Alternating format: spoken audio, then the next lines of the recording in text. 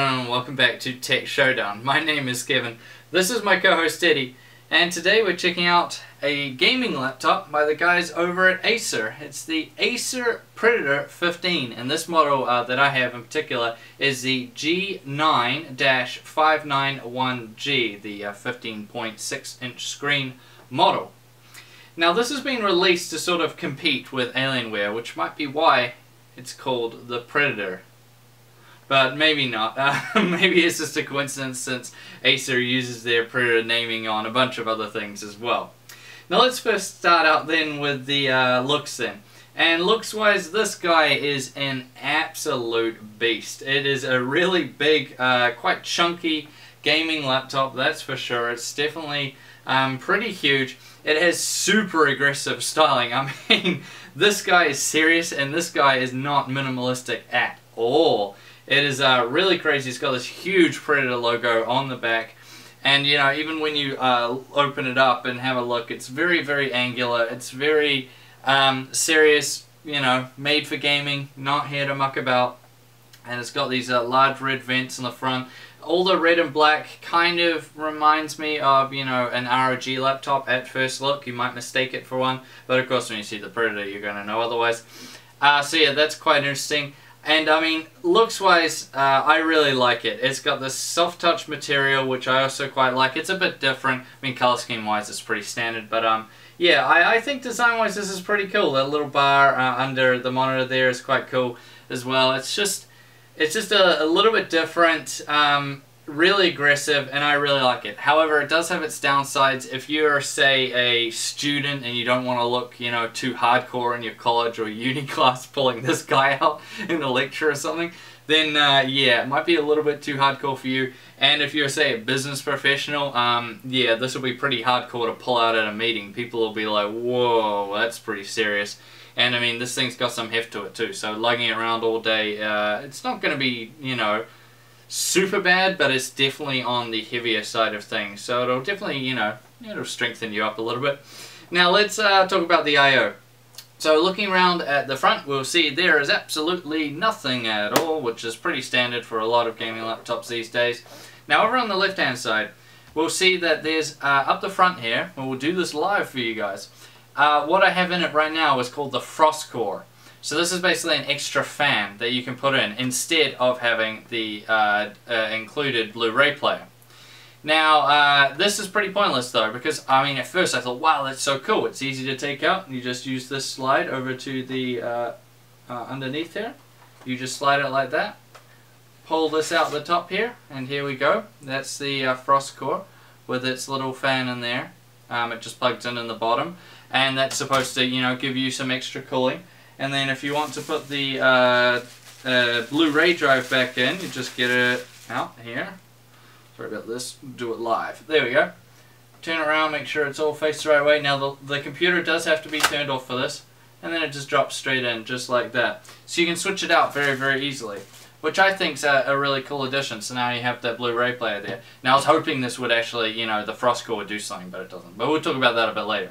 Now moving on with the rest of the I/O. So beside it we see that it has a SD card slot, headphone jack, mic jack, two USB 3.0 ports, and the where the wireless AC plugs into.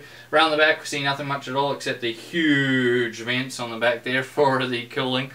And over on the left-hand side is the main stuff. So you have a secure lock at the back there, Ethernet port, full-size display port, 1.2, I really like that, HDMI port, two more USB 3.0 ports, including a USB 3.0 charger port, and a USB Type-C Thunderbolt 3 port. So that's quite cool. It's quite a, you know, we're seeing it more now, and I really, really like that inclusion there. It just adds something extra to it, which I really quite like. Now let's jump into the specs and see what this guy's packing. Specs wise, the Predator 15's got some pretty hefty stuff in it. So CPU wise, it's got the Intel Haswell i7-6700HQ, so that's a quad core CPU with hyper-threading, featuring a 2.6 GHz base clock and a 3.5 GHz boost clock. Now RAM wise, getting DDR4 of course, because this is Haswell, and 16 GB worth, 2x8 GB kit in there. Now, GPU wise, it has the NVIDIA GeForce GTX 970M with 3GB of GDDR5 memory.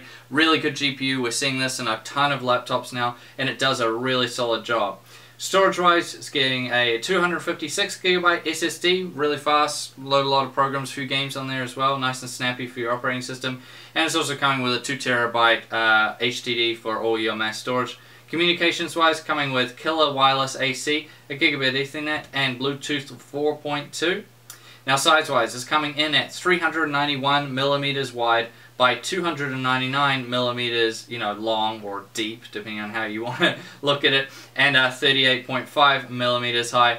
And weight wise, it's coming in at 3.4 kilograms, which is a little bit on the high side of things. Not as far as gaming laptops go. I would call that, about middle of the road these days for a gaming laptop. Maybe slightly on the higher end of things. But as far as laptops in general go, yeah, it's definitely on the higher side of things in terms of weight. Now let's talk about that screen. And if you're wondering, right now it's only on very, very low brightness, 2 above the minimum. So yeah, that's why it might look a little bit dim here. So screen-wise, it's coming with a 15.6-inch IPS 1080p matte display. You might have seen that it says G-Sync, but that's only for external monitors, so that was a big letdown as well. When I saw the G-Sync, I was like, wow, this would be awesome, but yeah, nah, not really. Color reproduction-wise, it was fantastic. It does a really, really solid job. I mean, most IPS panels will do a really good job when it comes to color reproduction, but this one just seems a tiny bit better than the usual carry-on. IPS also means absolutely great viewing angles, which is something that's more necessary for a laptop, I find, than maybe for a desktop monitor, because you're probably going to be, showing friends things on it, or maybe if you're sitting and watching a movie theater or something on it. If you really wanted to do that, it might, mean a bit more then. The only problem with this one is that it seems like the response time is really slow.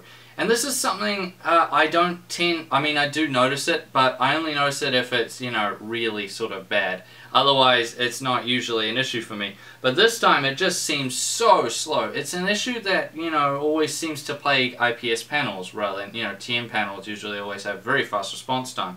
But yeah, this one just seemed really, really slow. So if you're maybe an enthusiast, you might notice it in your gaming experience. Otherwise, you probably won't notice it with normal use, so it's just fine. And other than that, it's an absolutely great display. So that's about the only thing I would say that's really holding it back. Sound-wise, it's coming with SoundPound 2.1 sound system, which does a really good job for the most part. Now, it has 2 speakers in sort of the front-ish. It's not these red vents in the front. Those are for the cooling. It's actually underneath them, which is quite an interesting place. I mean, it's better than having them underneath because they definitely don't get muffled if, say, you have it on your lap or something like that. But I always find having them on top is the best, but it just depends on how they're going to design the laptop, I suppose. It also has a subwoofer on the base. That's pretty average though. When I saw it, I thought, oh, this will be good. It's going to have plenty of punch. And it does have a, decent amount, but nothing that fantastic. So the subwoofer is only about average. It has really great, it still is, great audio though. No distortion, especially at high volumes. This goes really, really loud. I wasn't getting it really above, 40-45% volume. I mean, anything higher than that's going to be, pretty crazy. You're definitely going to want to set it up though in the Dolby Audio because the dynamic setting is, it's pretty rubbish. So definitely set it to music mode if you're going to be jamming some music. You're not going to be wanting this to, pump the audio when you're having a house party or something like that. But it does it's still a pretty damn good job as far as gaming laptops go. Now let's talk about that keyboard. So this is Acer's own keyboard. This isn't a SteelSeries keyboard like we see on many other gaming laptops out there. And it has a pretty standard layout for the most part. The arrow keys are a little bit down from where they would normally be, how they're normally in line with, say, the control key or that bottom row of keys. So that's a bit different. It also comes with the Acer ProZone hotkeys, which are on the top left side. And that's quite cool as well. There's a bunch of different ones you can use from default. Just ones that'll set the maximum fan speed and other things like that. But the game bar is pretty awesome. That's quite useful. That allows you to, record and do other things in-game, which is really nice. But to the actual keyboard itself, it's really good. It's got nice lighting to it. It looks really nice. It feels really good as well. They got a really nice amount of travel on it, and yeah, I just have no complaints with it. Good job, Acer. I really do like it. A+. Now the touchpad. So I've had really good luck with touchpads lately. We had a bunch of good ones, but this one didn't continue that trend. It's not bad though, but it's just okay. It just felt a bit sticky. It was slightly inaccurate, and the right and left click had just way too much travel. You know, there is a, you know, I always say, you know, travel's good, and, you know, keys and stuff like that, but too much just makes it feel really, you know, mushy and not very good at all. So I didn't like it for that reason, and when trying to, you know, just put your finger across it, sometimes it would sort of like, you know, have too much grip, and it makes your finger kind of skip. You kind of know what I mean, which makes the cursor skip, and that's not really that good. So touchpad wise, I would only say it's kind of an okay job there. Now let's jump into the performance and see how it does there. Performance wise, it did a really solid job. This is pretty much what I was expecting, considering this is very similar specs to the GS40 I just tested. So in the Intel Extreme Tune Utility benchmark, testing out the CPU, it scored 961 marks, which is a really solid score, especially for a gaming laptop. Now moving over to the Unigine Valley Extreme HD benchmark, it scored 37.1 frames per second average, which again is a really solid score. And on the Unigine Heaven 4.0 benchmark on the DirectX 11 setup, it scored 34.1 frames per second average, which is also really good, you know, keeping you over that 30 frames threshold. And in Shadow of Mordor, it's quite a high requirement game, it scored 54.1 frames per second average. So that's really solid as far as scores go and frames. I mean, it's fantastic for a gaming laptop, and it's going to get you by for everything you're going to need, just like what I was saying with the GS40. This setup of the 6700 HQ mixed with a 970M is just a really solid setup to have on a gaming laptop, and it's going to get you by for all your 1080p gaming needs. Now on some AAA titles such as Shadow of Mordor, if you really want to keep it over 60 frames a second at all times, then you might have to drop down some of the filters just a bit. And that should get you by for all of that, and it's, you know, obviously going to depend on games. But if you're just mainly going to be playing a lot of low requirement games such as League of Legends or Dota 2, you'll be able to run them maxed out, no worries at all, and it'll do an excellent job. So performance wise, it's really good. I have no real complaints there. Now as far as heat and noise goes, so heat-wise it does yeah, a really good job. In the Intel benchmark, the CPU went up to 74 degrees Celsius, which is, you know, very good. There's nowhere near thermal throttling, so you shouldn't have any problems with that. And in the Unigine Valley benchmark, the GPU went up to 61 degrees Celsius, and that was the same in the Heaven benchmark also. So that was really solid in terms of heat. Now when I put the extra fan in, the optional fan, yeah, that didn't really change anything. I was expecting to see some difference in the temps, and I ran these tests and I reran them to make sure, and there was absolutely no difference at all. So maybe that's just a gimmick, you know, a good gimmick. Maybe it might have, you know, lured some people to buy it. But yeah, nah, in my testing, I didn't get any difference at all with it. Now as far as noise goes, it's very silent when it's, you know, you're just doing casual things, browsing web, watching videos, all that. It'll be dead silent, and that's really good. That's exactly what you want out of any laptop. However, when you start playing games, it does ramp up quite a bit. I would say it's a bit above average, so a bit on the noisy side. However, it still is easily drowned out by, you know, tuning up the audio quite high, or, you know, just wearing a good pair of gaming headphones, and that should solve that. So noise-wise, yeah, a little bit disappointing there, but it still is quite easily drowned out. Battery life-wise, I was in for a big surprise with the Predator. So after using it just for casual things, you know, watching a lot of videos and browsing web and doing other things like that, I was astonished to see how good the battery life was. So especially for a gaming laptop. So casual use, you're going to be looking over 7 hours of battery life, which is really good. I mean, this is a 6,000 milliamp hour battery in it. So that's really solid. With battery life, it always depends on, you know, what screen brightness you have and other things like that, what you're doing on it. But yeah, for casual use, you should be able to get over 7 hours of use out of it for sure. Now with gaming, that does drop down quite a bit. You'll get about 4 to 4.5 hours out of it with gaming use, depending again on what brightness you have it on and what type of game you're playing. But that's still really solid. So battery life wise in the Predator 15, it is absolutely fantastic. I was very impressed with it, and it's going to do really well. Now software wise, it's coming with Windows 10 as its operating system. There's not too much pre-installed software, not as much as we see from guys like say MSI, where they just throw everything in there. Some people might be a bit let down by that, but personally I quite like it. I'd rather have, you know, just a few good pre-installed things rather than a whole bunch of useless ones. There's Predator Sense, which is kind of like MSI's Dragon Gaming Center, so it just gives you a bit of a heads up of what's going on, but it's way more basic than the Dragon Gaming Center, that's for sure. Now Dolby Audio lets you set up the audio how you want. Just take it off dynamic, because that makes everything sound horrible, so set it to music or movie or game, depending on what you're going to be using it for the most. There's also Acer Dust Defender, which reverses the fans to help get rid of dust. This is a really good idea. Expert Gamecaster for if you're wanting to stream.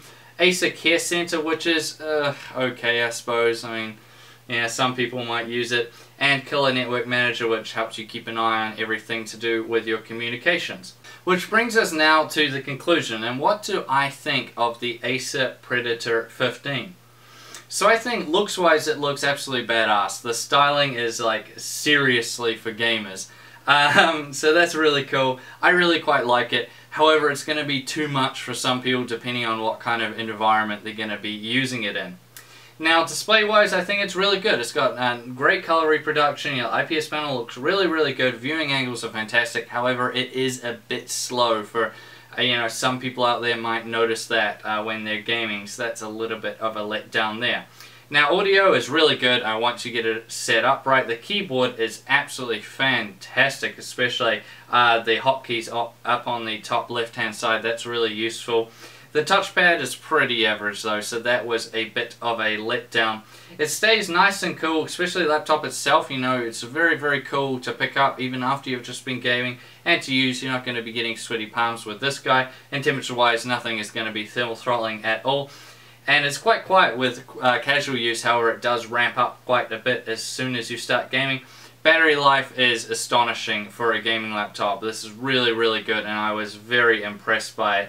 And it has some useful pre-installed software, so I would really recommend this guy. If you're in the market for a 15.6-inch gaming laptop and you're wanting one that's, you know, going to be pretty serious for gaming, that is, then yeah, I would definitely recommend the Acer Predator 15.